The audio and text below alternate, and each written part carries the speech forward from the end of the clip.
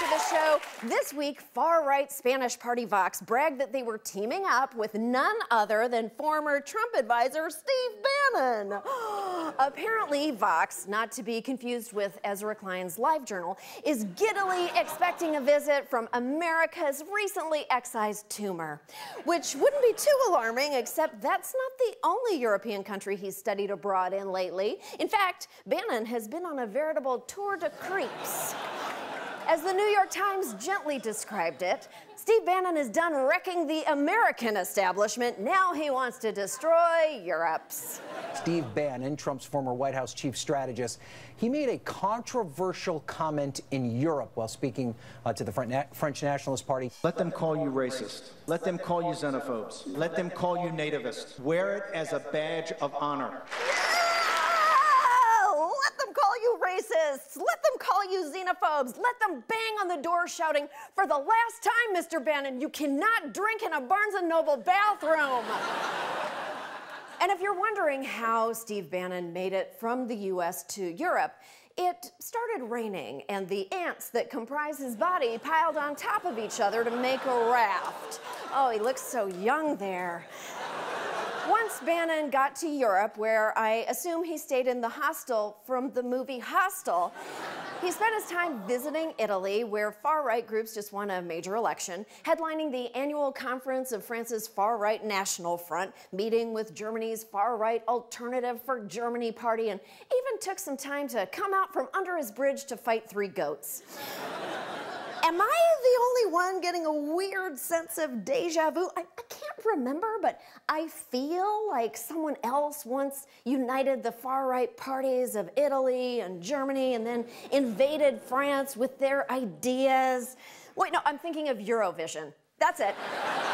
And look, I know it's easy to make fun of Steve Bannon's nationalist, white supremacist views, as well as, you know, literally everything else about him, especially because it's hard to believe someone can think their DNA is superior when they're basically a less handsome version of Krang from the Teenage Mutant Ninja Turtles. But just like Krang, that squishy face can hide some dangerous ideas. You know, like Bannon's belief that Europe must have nationalist governments to fight an evil axis of Turkey, Iran, and Chinese civilizations. And if you haven't heard of an alliance between Turkey, Iran, and China, that's because there isn't one. It only exists in Steve Bannon's head, like a ketchup bottle that's also a fleshlight. And you might be thinking, good! At least Bannon isn't in America absorbing people for sustenance. But he's not a uniquely American menace. Perhaps you remember Bannon's influence on Brexit. He was running Breitbart. It was instrumental in Brexit. In Breitbart London, he was a platform for Nigel Farage, for UKIP, for all those guys, where they didn't have a lot of platforms. And Farage told me, I talked to him after the election, he said, I don't think that Brexit would have happened without Steve Bannon. That's right. Bannon was instrumental in dissolving England's place in the EU, just like his hot tub full of acid was instrumental in dissolving Reince Priebus.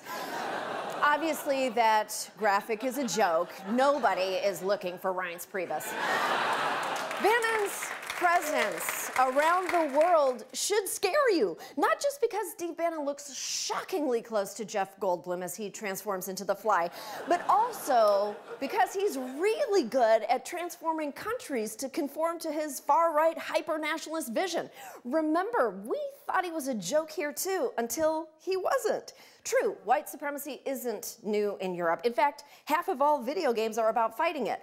But if Bannon didn't start the new Reichstag fire, he's definitely pouring the oil from his forehead onto it. Hungary's Prime Minister Viktor Orban has won a 3rd term after running on a deeply anti-immigrant platform. Orban repeatedly criticized the European Union's more open border policies during his campaign. Viktor Orban is like Donald Trump. They never want to talk about all the good he does.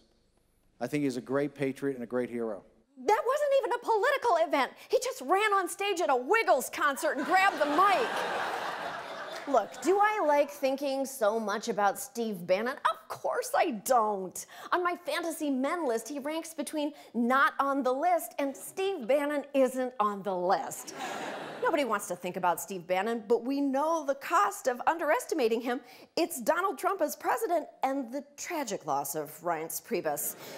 You know, it used to be that racists were at least ashamed to be racists. He's telling them to be proud of it.